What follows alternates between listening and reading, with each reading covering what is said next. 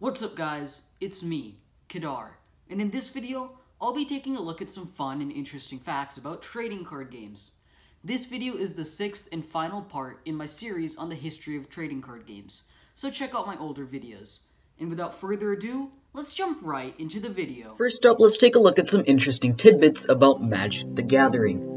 Magic was the first trading card game ever made, so there were bound to be some funny mistakes and interesting bits of information during its development and its evolution. Initially, Magic the Gathering's deck size was going to be 40 cards minimum, and you could have as many copies of a card as possible. This obviously led to some powerful cards being used a lot in many decks, so Magic was revised to have a 60 card minimum with 4 copies of a card per deck. The card Stasis in the first card set in Magic the Gathering, which was Alpha, was illustrated by Richard Garfield's aunt. The artist, Faye Jones, made the illustration for the card as a favor for her nephew. Mark Rosewater, who is the lead designer for Magic the Gathering right now, came up with the entwine mechanic in his sleep.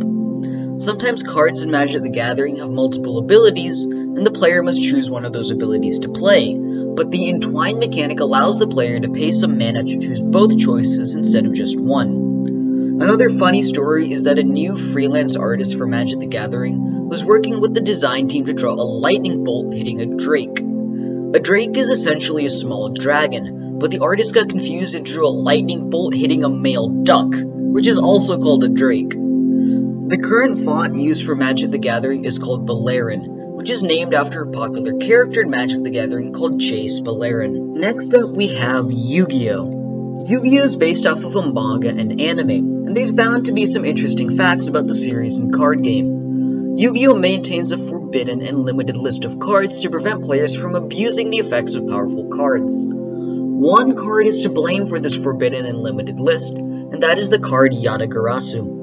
Yatagarasu, when used in conjunction with the card Chaos Emperor Dragon, caused an opponent to completely skip their draw phase, depriving them of resources to continue playing. This combo was so powerful that Konami, the creators of the Yu-Gi-Oh! Card game, had to ban Yatagarasu to stop it from absolutely dominating the metagame. The main character of the original Yu-Gi-Oh! Anime had a rival in the form of the anti-hero Seto Kaiba. Seto Kaiba was based on a real person who was a friend of Kazuki Takahashi, the creator of Yu-Gi-Oh! Takahashi's friend was obsessed with trading card games, and when Takahashi asked his friend to teach him how to play trading card games, his friend told Takahashi to come back after he collected 10,000 cards. Takahashi based Seto Kaiba off of this encounter. In the original Yu-Gi-Oh! Anime, there are 3 powerful cards called the Egyptian God cards, which were Obelisk the Tormentor, Slifer the Sky Dragon, and the Winged Dragon of Ra. The main character, whose name was Yugimoto, possessed Slifer the Sky Dragon, which is actually named after a real person. In the Japanese language,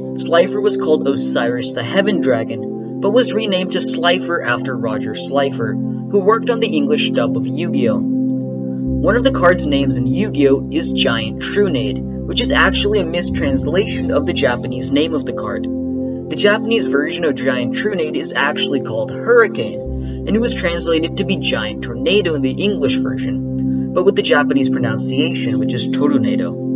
Tornado was then mistranslated to Trunade, thus resulting in the name Giant Trunade. In the Yu-Gi-Oh! 5D's anime, one of the villains, named Red Nova, was said to be trapped in a fictional geoglyph called the Snake Nazca Line. Afterward, in 2014, a sandstorm coincidentally revealed that a Snake Nazca Line actually existed. Lastly, there's Pokemon, and it, like Yu-Gi-Oh!, has an anime tied to the game, and the Pokemon trading card game is also tied to the Pokemon video games. With the franchise's lengthy history, there's plenty of fun and interesting facts about the games, the animes, and the card games. Before the Pokemon TCG became a hit outside of Japan, a special batch of Raichu cards were made, which had pre-release written on the bottom of them. Only 10 of these cards were made, and they cost a huge sum of money. In 1998, Illustrator Pokemon cards were given to the winners of an illustration contest. Only 39 Illustrator cards exist, and they fetch a huge price at auctions due to them being famous cards and their rarity. In Saudi Arabia,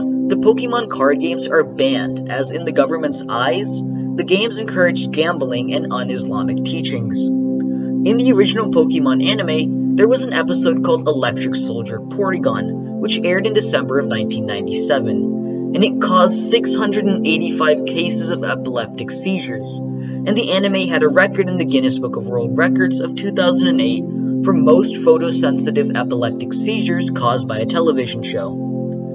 Two Pokemon named Hitmonlee and Hitmonchan are based off of two famous martial artists, which are Bruce Lee and Jackie Chan respectively. Those are some fun facts about trading card games. Please leave a like on this video and subscribe for more content, as well as comment any other fun facts about trading card games you know down below.